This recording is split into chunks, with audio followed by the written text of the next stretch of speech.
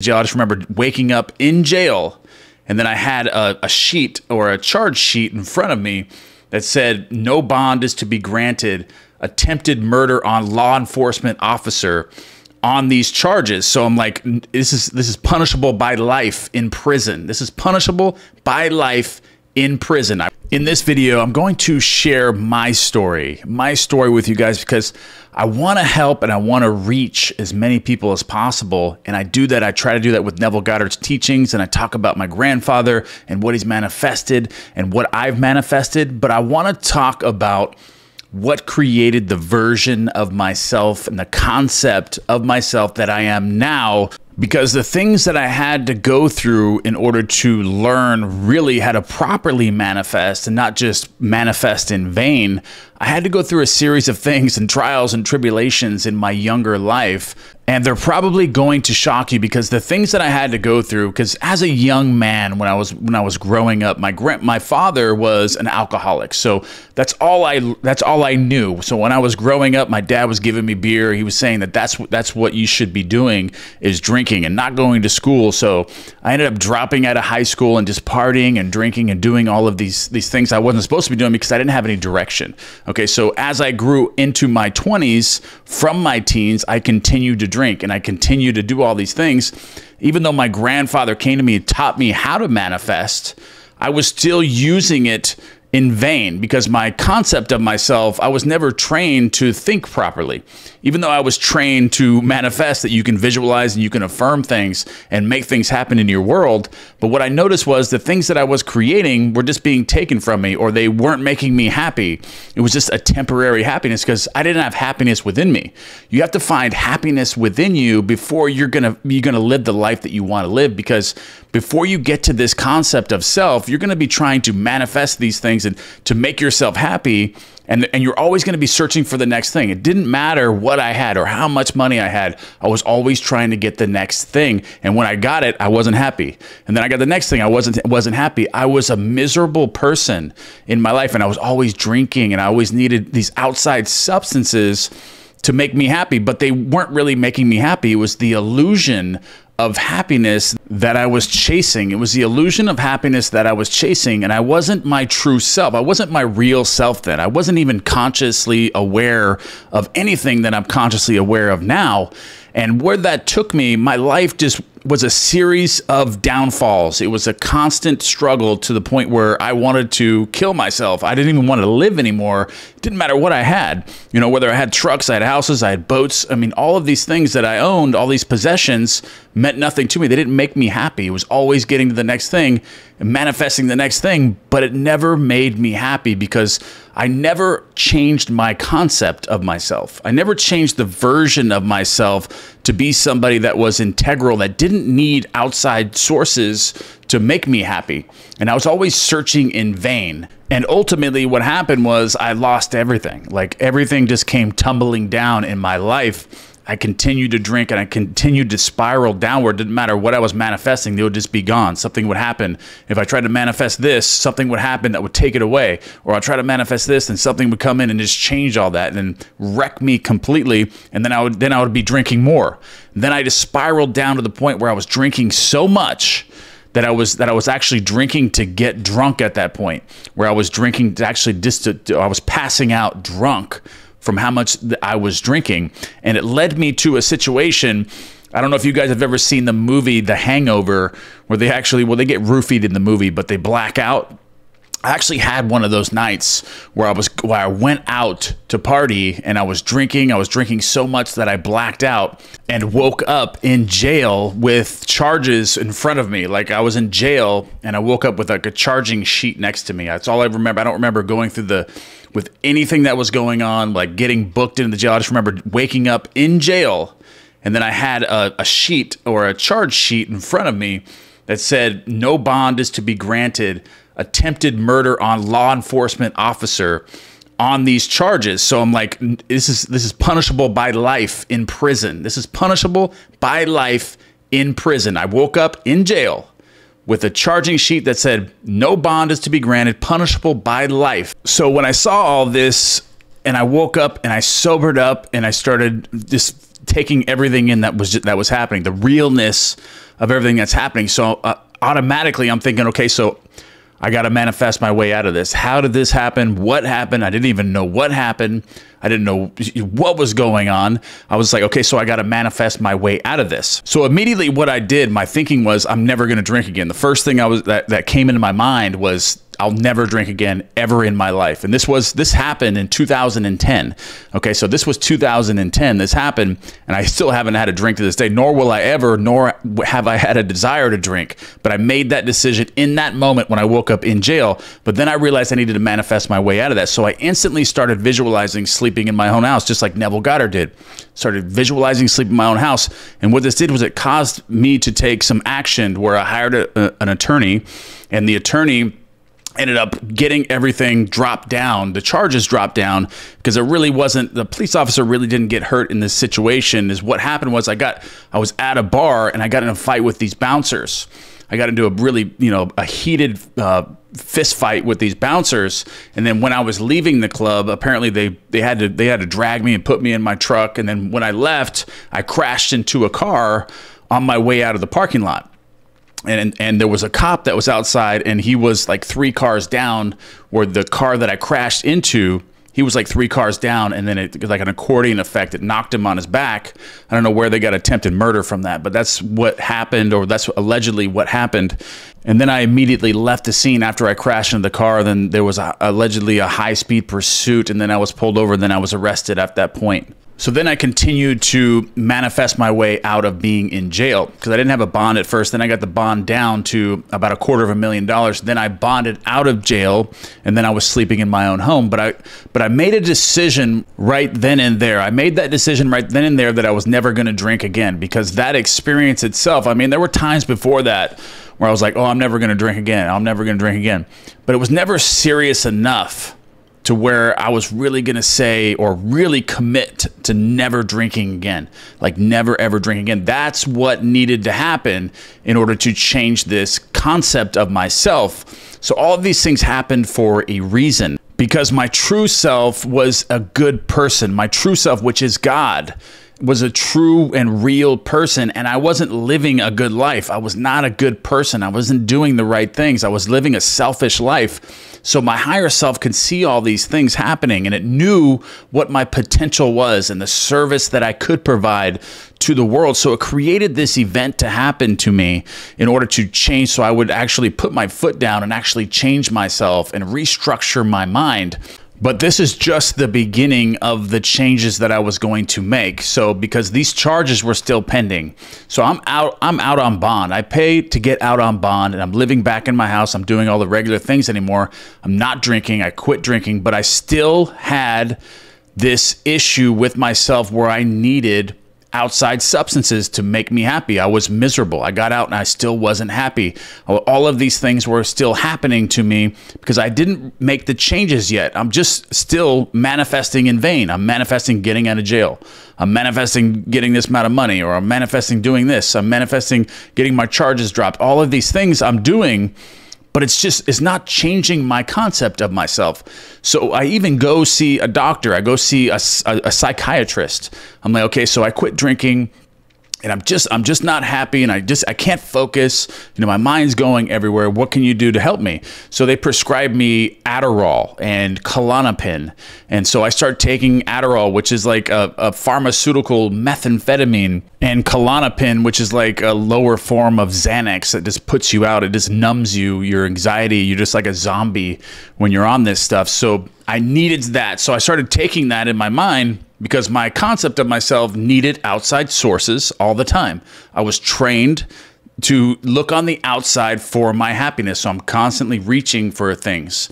So I go through this process for years, fighting my case, trying to manifest my way out of this, but I was so numb from everything, and I just wasn't happy. I was back to the point where I was before when all this was happening, and I was even abusing the medications now, where I was just going completely numb, and I didn't even want to live anymore. I wasn't even happy. So I was like, screw trying to manifest my way out of this. Maybe this can help me. Maybe this is something that I need to do, but I was still fighting it. I was still kind of unsure, but I didn't even really want to live anymore. So I went to trial, lost trial, and the judge sentenced me to 15 years. And I remember the way that I felt as soon as the judge said that, you know, being sentenced to 15 years, Department of Corrections. I remember the feeling. I wasn't sad. It was almost relief. The stress was gone. I let go of everything in that moment, like all the chains that were attached to me from all of these things in my life, everything I was worried about, stressed about, losing this, losing that, I was just covered with chains, and they were all broken in that instant. As soon as I was sentenced, I could just let it all go. I let it all go. And at that moment, I was happier than I had ever been in my life.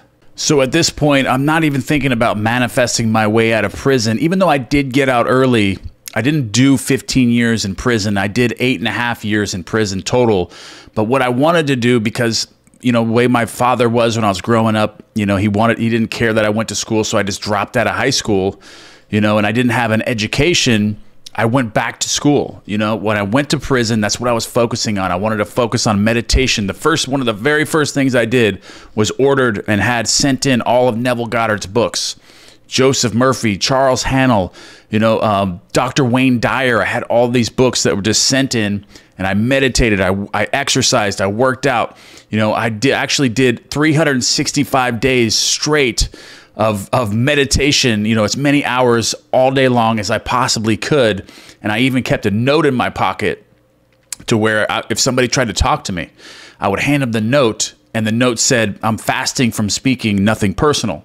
And I would hand that to people that are trying to talk to me, you know, because everyone thought I was kind of crazy because I was always meditating. So everyone kind of feared me. You know, I'm a big guy too. So I'm 6'4", 250 pounds, you know, so really people didn't mess with me all that much. I mean, I went to one prison that was pretty bad, but people in prison generally won't mess with a guy that's 6'4", 250 that meditates all day long and at night sitting on his bed in a full lotus position for hours, just meditating with his eyes closed. Usually, you know, they look up to that, or they look at that as like you're kind of like an alien to them. So they usually just don't mess with you, especially if all day long, as soon as the rec yard opens, you're going to work out. But what I did, my main focus was to get my mind right. I wanted to develop the muscle of my mind, because I got to the point where I couldn't even I couldn't even read, you know, to the point it was so bad where I couldn't even read. And before that, I never really picked a book up. You know, my grandfather taught me the techniques, but I never really sat down and really read a book. So that's what I wanted to do. And I remember the first book I picked up, Neville Goddard's. It's actually some of the first videos that I posted on the channel were actually those actual books that I was in prison with.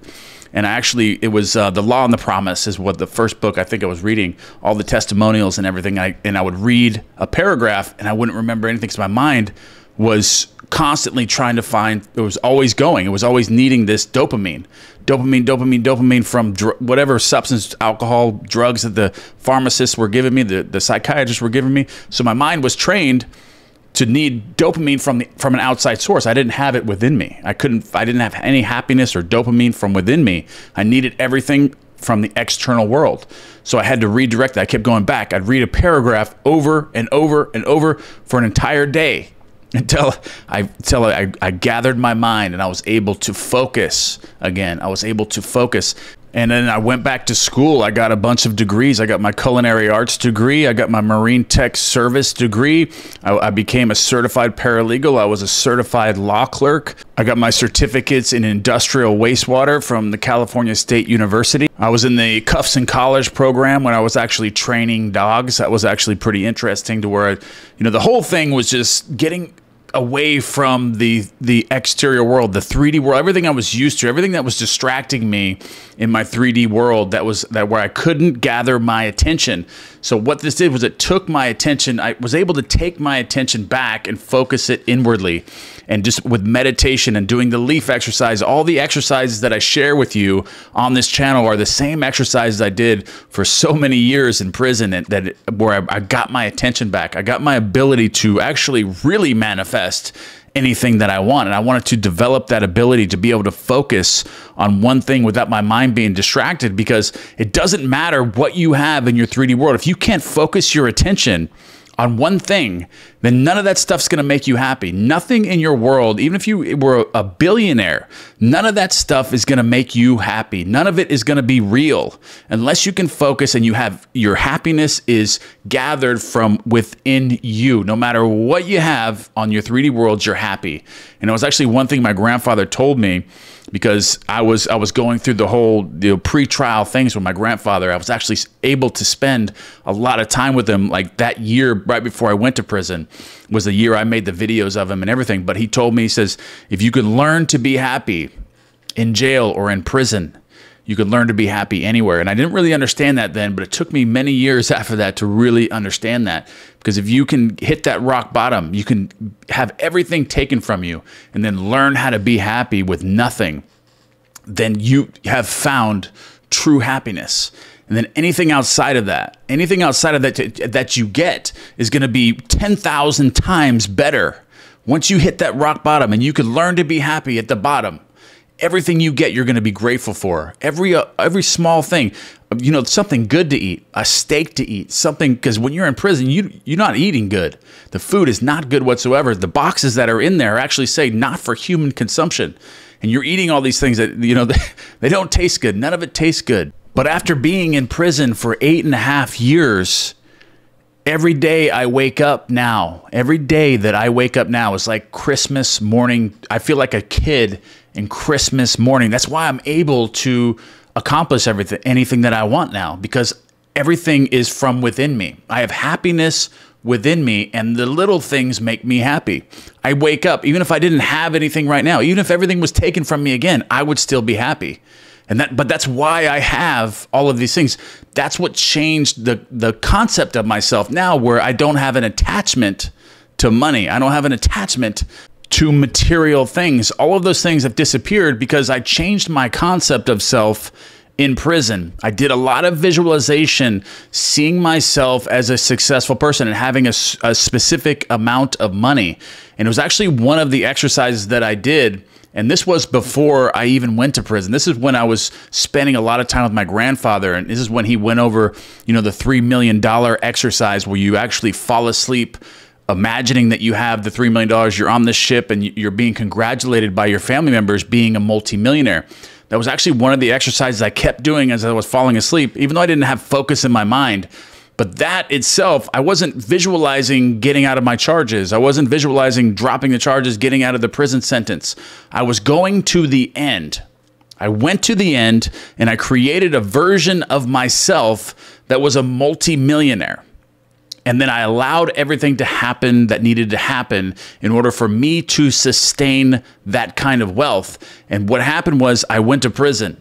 I went to prison for 8.5 years. I got educated. I learned how to be happy. I learned how to manage myself, my mind, learn how to focus my mind, manage my mind, be grateful, learn all the different exercises, the leaf exercise, learn to focus my mind on one thing and develop myself into the version and the concept of myself that can sustain that kind of wealth.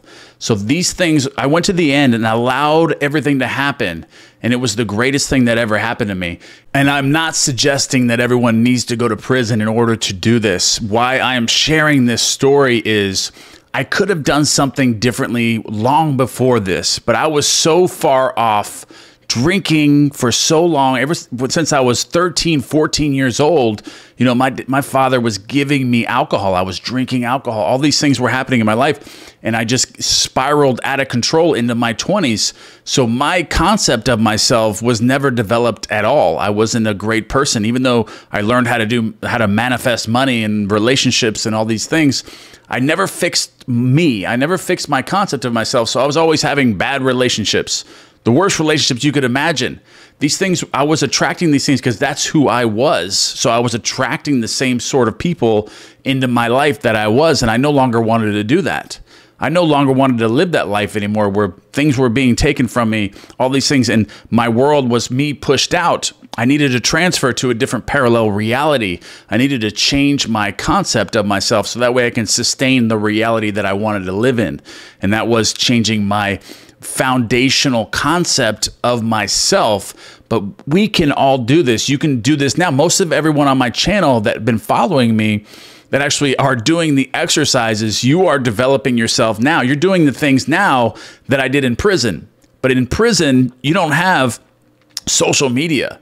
You don't have, there's a TV room, but, I never went in there, hardly ever went in there, where there's a little tiny TV on the wall, but you can't hear anything. You got 100 people in there, 50 people. It's basically like a dopamine detox. I went through like 8.5 years of dopamine detox.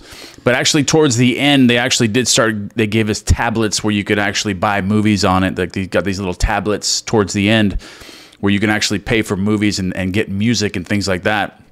But the first 6 years I was in prison, it was a complete dopamine detox. My main joy in life was meditating, working out my physical body, and working out my mind. Developing my mind, developing my body, and meditating, just doing all of these things, focusing on myself within and changing my concept of myself, learning how to visualize properly, even affirmations and things like that, just focusing. And I also ran like different experiments while I was in prison where I'll get more into that. I know this video is getting pretty long right now, but I want to break all this down more for you guys. I have a lot more, that I want to share about this, but I wanted to tell my story. And I want to get this out, because this video is already about 20 minutes. But I want to share more details, and I'll keep breaking this down more. And you guys can leave me anything in the column box below in the comments. Any part of this you want me to expound on, specifically, you can ask, and I'll read all the comments and I'll make more videos on it. But I'm going to do this. I'm going to break all this down like individual. I'm just kind of giving like a brief summary of everything right now. But I'll break everything down a lot more as I go about this story and every little detail about everything that happened, and what changed me and how you guys can, develop yourselves now the same way that I did in there. You don't need to go through that. Changing your concept of yourself, developing the muscle of the mind to be able to focus on one thing. And there was times in my life before I even went where I thought I did have control of my mind, but I really didn't. I really didn't have control. It took a lot for me to gather that control, to be able to focus on that one thing, like doing a leaf exercise. I mean, I did that. It took me 6 months to get to 50 leaves without my mind drifting.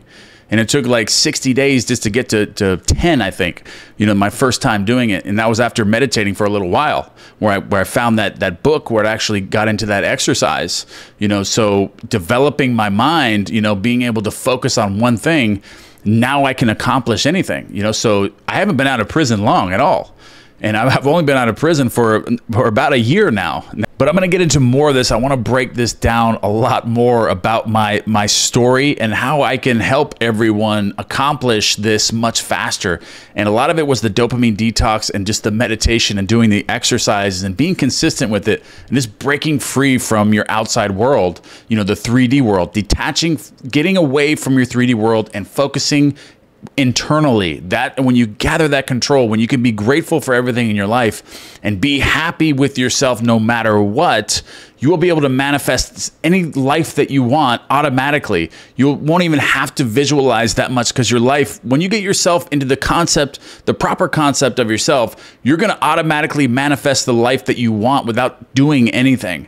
Everything's just going to fall in your lap the way that it's supposed to, naturally, when you can develop yourself to this level. And that's what I want to teach everyone how to do. And I want to reach millions of people to help you. I'm not saying that you shouldn't drink ever or anything like that. I personally just had an alcohol problem where I was getting drunk and I was abusing it, even drugs at that point, the pharmaceutical drugs.